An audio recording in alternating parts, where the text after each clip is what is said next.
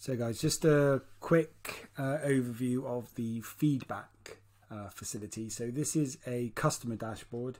So as a client of a coach, this is what I would get. So I've got my own dashboard with all my data, etc. in, and as you can see here, there was a session that went ahead this morning, and the platform is asking me to rate the session from today. So I can click excellent, I can put it in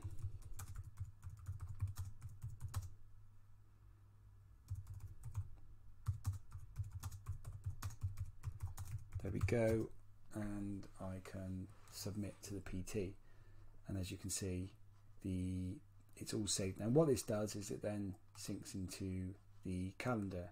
So in the calendar here you can see my workouts. So again, won't go into it here, but you can drop in, see your workout, and you can add your notes, etc.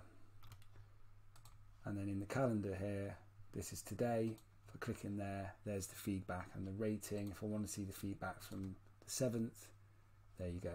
Okay, so all really simple. And then on the dashboard, there's no feedback here now because everything's complete.